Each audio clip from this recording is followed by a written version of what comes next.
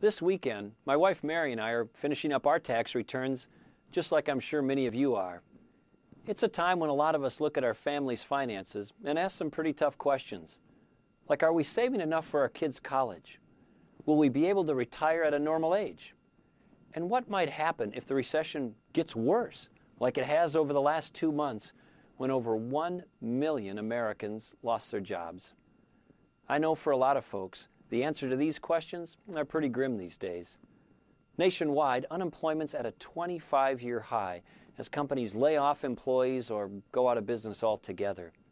It's at times like this when families and businesses feel a need to hold on to every dollar they can. But think about this.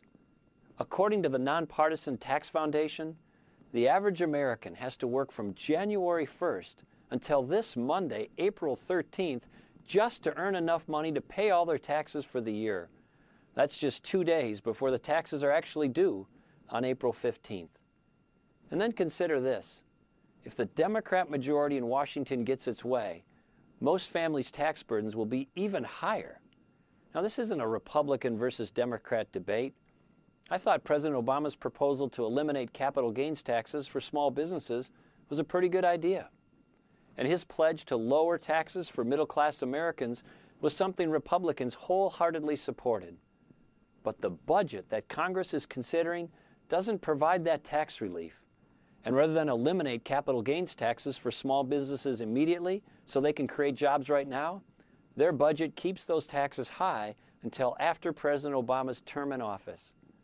And most concerning, this budget creates mountains of new debt that will ultimately require higher taxes on all of us and our children. I think that's wrong. Families are hurting now, and small businesses can't create new jobs soon enough. Isn't it time we stopped working for the government and that government started working for us? Here's a novel idea for the federal government.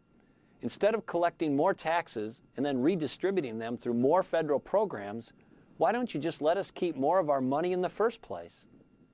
The federal government should keep a lid on taxes, control government spending, and borrow less